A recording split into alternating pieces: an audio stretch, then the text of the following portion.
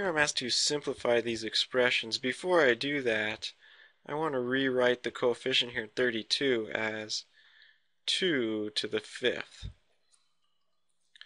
Okay, x to the 20th, y to the 10th, z to the 5th, plus x squared y.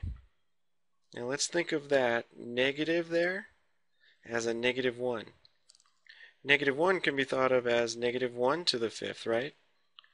Negative 1 times itself 5 times is certainly negative 1.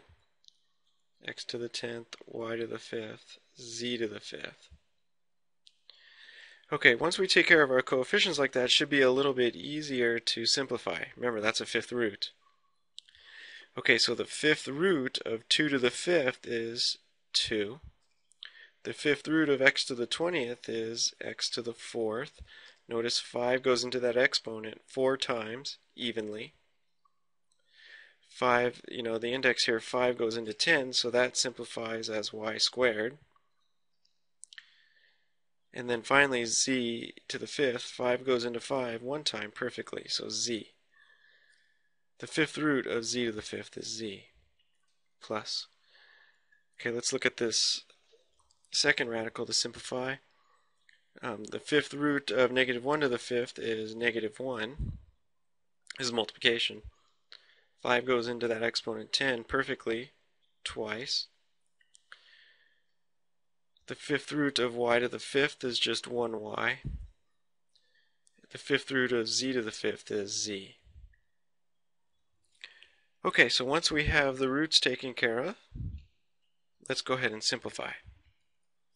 Nothing to simplify here, so let me just rewrite that as 2x to the 4th y squared z minus, see this is all multiplication, so I have a 1 times a negative 1, so I'm just going to put there minus x to the 4th, that's x times x. When you multiply like that, you add exponents. Okay, and then y times y is y squared, and then z. Now look at this, magically, these two terms now become like terms. See how the variable part right here?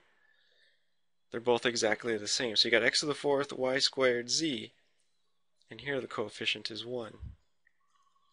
Okay, so those are like terms. 2 minus 1 is 1, x to the 4th, y squared, z.